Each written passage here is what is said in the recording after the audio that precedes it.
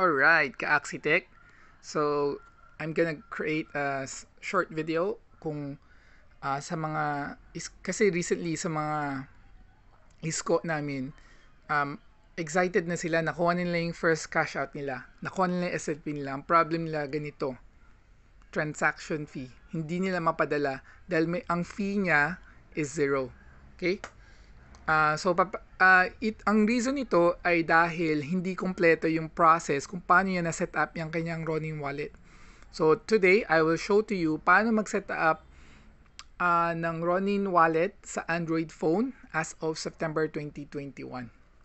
Okay, simulan na natin. So first, let's go to Google Play Store. We need to install Kiwi browser. Currently, yung Ronin wallet extension sa Android phone, dito lang kay Kiwi browser gumagana.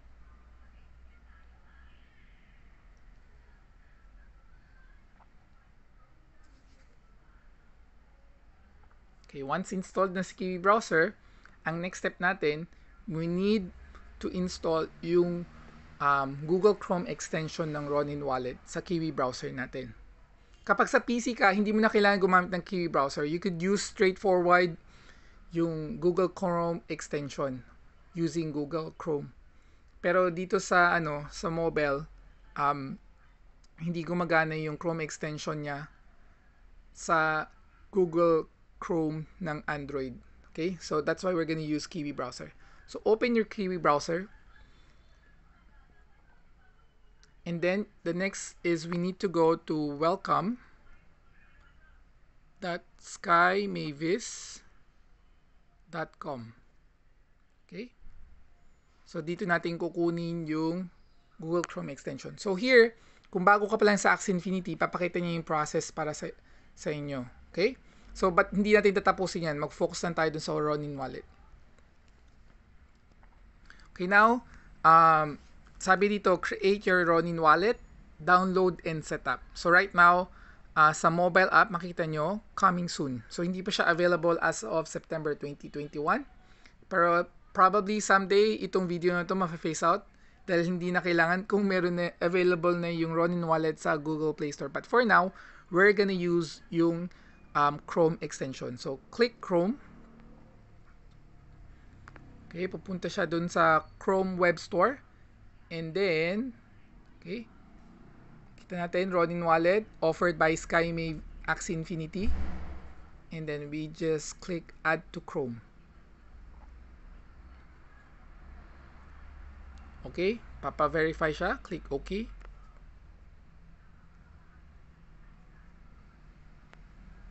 Okay, once na-install na yung Ronin wallet extension, pwede ka na pumunta dun sa upper right, mayroon 3 dot.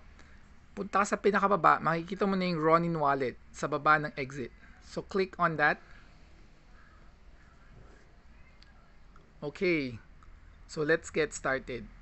So, kung meron ka ng existing Ronin wallet at you have yung 12 seed phrase mo, pwede mo piliin yung pangalawang choice to import your Ronin wallet sa device mo, sa Android device mo. Pero pag wala, for our demo, mag-set up tayo ng bago. So, let's set up a new one. So, hingi siya ng password. So, mag-set lang tayo ng password.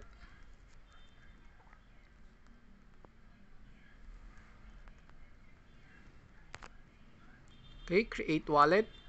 So, now, itong recovery phrase or seed phrase, importante to sobra. So, make sure you save this properly. Write it sa notebook. So, kung i-copy mo siya, make sure yung device mo ay secure. Okay? But for demo purposes lang, isi-save muna natin siya sa isang notepad. Okay? Or sa Keep. Pero, I don't advise this step dahil hindi ako masyado nagtitiwala kay Google. But for this demo purpose, for this dummy account, we will do this. Okay? So, next step, pag na-save mo na yung key phrase mo, is confirm the seed phrase. Pinindin mo. And tatanungin niya yung mga yung words. Kung anong words sa number 1, number 5, number 7, at number 11. So, kailangan natin siya ma-type para mag-move forward sa process natin. So, dragon. Tapos number 5 ay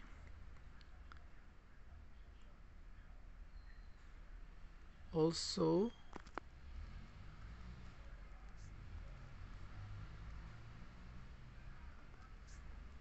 shrine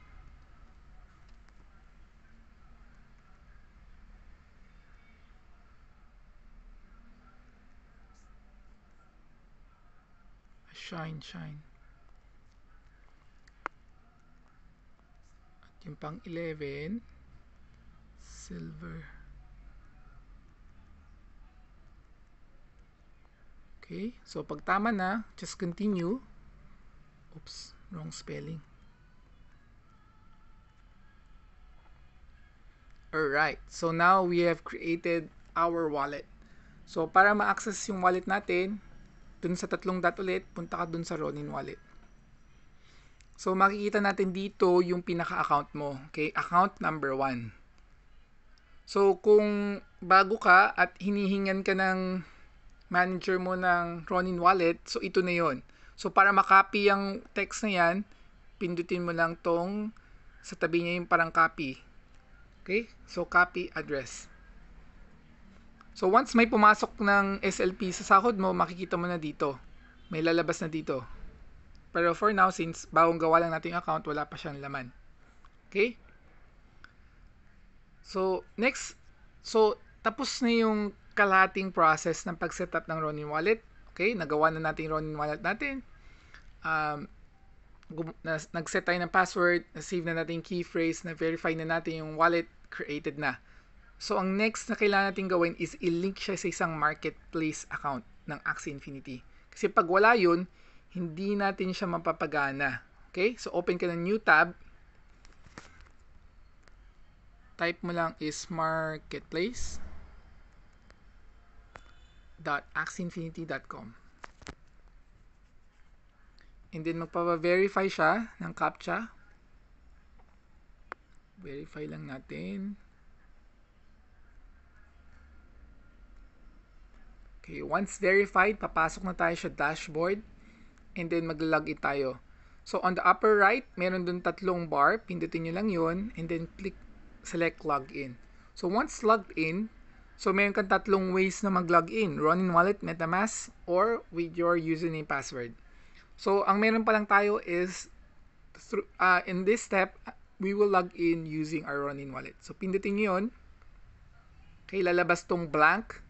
Ang next step is, punta dun sa upper right, may tatlong dot. Okay, punta kayo dun sa Ronin wallet nyo. Nakita nyo meron siyang number 1 kasi kailangan niya, nagpapa-verify siya na you're trying to log in using your Ronin wallet. So yan, makita mo yung ID mo, may message doon, and then you just click confirm. So once nakita nyo na to, okay, so balik tayo kay marketplace, and na. So, pagbalik dito, maghihingi na siya ng pangalan. Okay? So, for demo purpose, hindi ko muna papalitan yan, but you can choose to rename it for whatever name you want. So, personal marketplace account mo to. Okay? So, next step is to set up an email and password.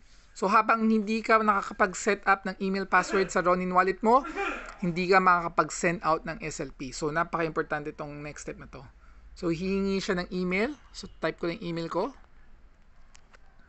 And then, set up lang tayo ng password.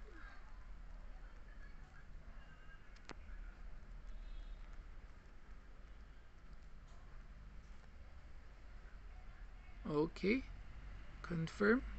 So, ngayon magpapa-verify siya. Punta tayo sa ating Gmail or sa email natin kung ano man yung gamit mo. Tingnan natin yung pinadala ni Axie Infinity. Alright, verify your account.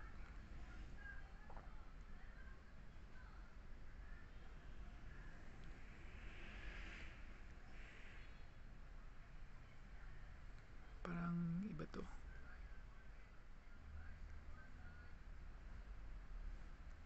Ayan na.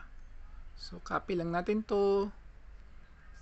Balik tayo doon sa marketplace and we paste it.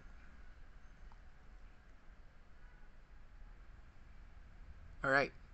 So, once ganito na to, you have successfully set up your Ronin wallet on your Android device. Hopefully nakatulong sa inyong video na to for future reference. Yeah, stay safe everyone until my next video. Please like and subscribe. God bless.